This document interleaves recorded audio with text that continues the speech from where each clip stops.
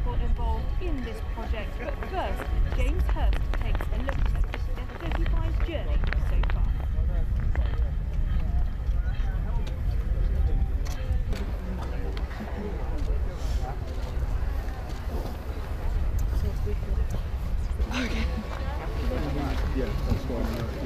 Right, so do you need me to know where it is? Just to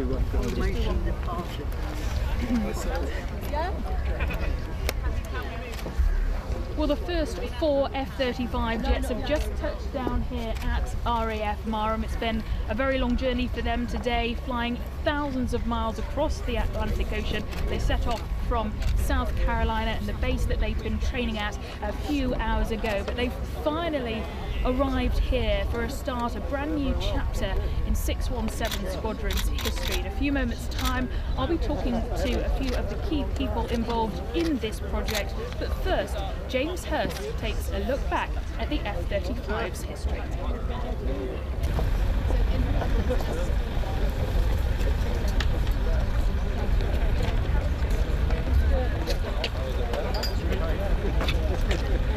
Welcome back. The Minister coming first, followed by Chief of the Air Staff.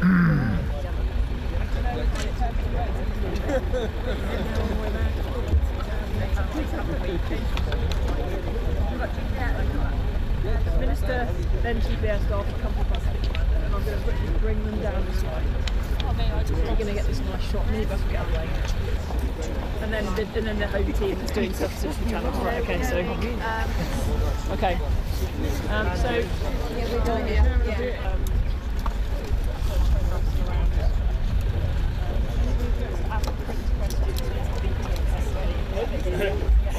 And also the same applies to radio. So that's fine. That's fine. So again,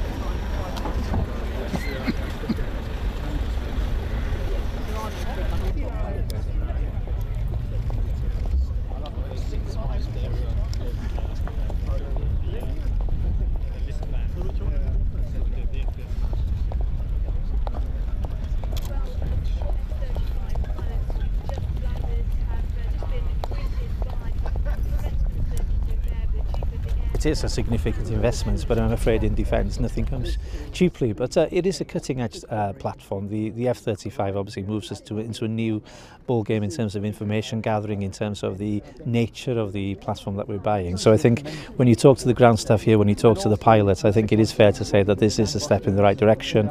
It's something that we've been working towards for a very long time, and it's just fantastic to be here to see them arrive, having travelled all the way from the US. They are things of beauty, it has to be said. Does it send out a statement as well, though, with regard to Britain's? Yes, I think it does. I think it does highlight the fact that, you know, we often talk about defence as if it's a case of doom and gloom, but that's not true. With the investments that we're making in capabilities and in capacity is significant, and the fact that we have these F-35s landing in the United Kingdom, the fact that we'll be doing sea trials on the carrier off the east coast of the US in the early autumn, just really make a statement that the United Kingdom has got a significant defence capability, is willing to play its part in the world, is willing to meet its obligations within NATO. So yes, it does send out a statement. And finally, for our viewers in this part of the world, I suppose it also sends out a statement about the future of Marham. It really does. It really does. The investment is approaching £500 million. That's an investment which is necessary in order to keep the F-35 in place here and to maintain and look after them for the next 35, 40 years, because this type of investment is a huge investment, but obviously it's there for the long term as well. So we had to make sure that we had the facilities here which were up to the standard expected of a platform such as this. And I have to say the enthusiasm at the base is quite contagious.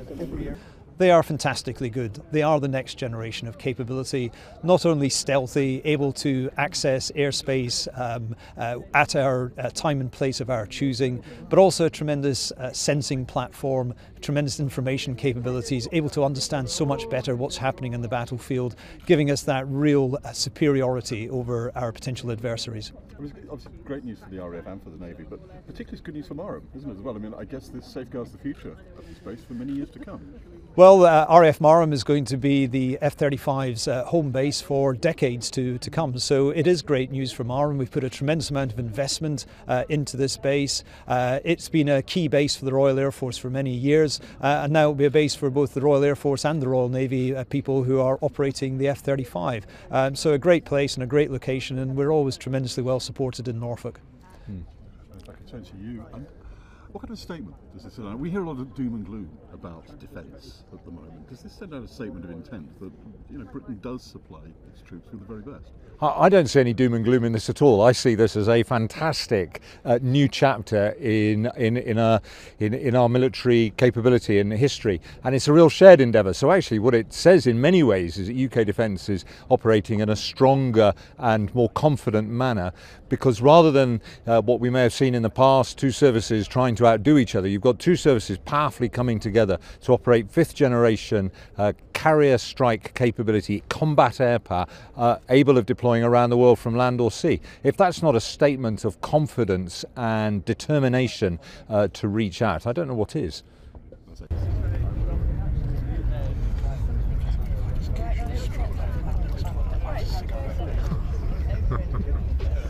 Stop it.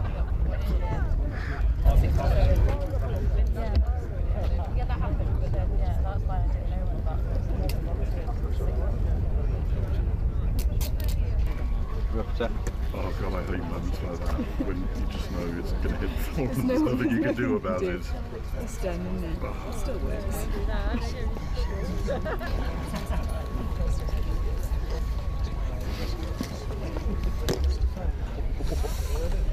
Oh, iPhone. Yeah. Renowned weapon. Just did. I've got to read and maybe you did it on purpose. Oh, I've got to do mine.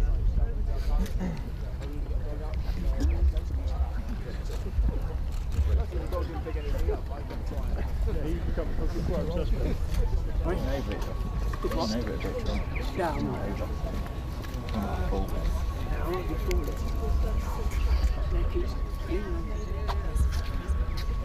I don't want to go something.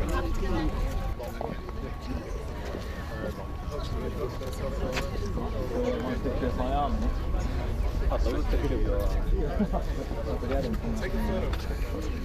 Gets taken by a few guys just to go back a couple of feet. I need to find all my coats.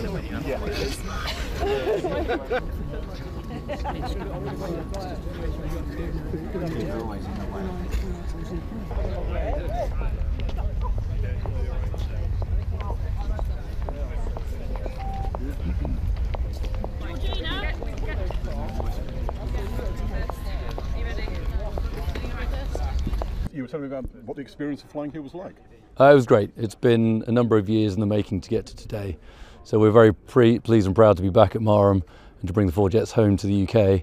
There's been a lot of work that's been going into it in the background over the years, from both within the squadron, from our engineers and our support staff, and from around defence as well, to make sure that we can be here today. So we may be the 4 guys that happen to turn up in the aeroplanes, but there's been a lot of work going on to enable us to be here today.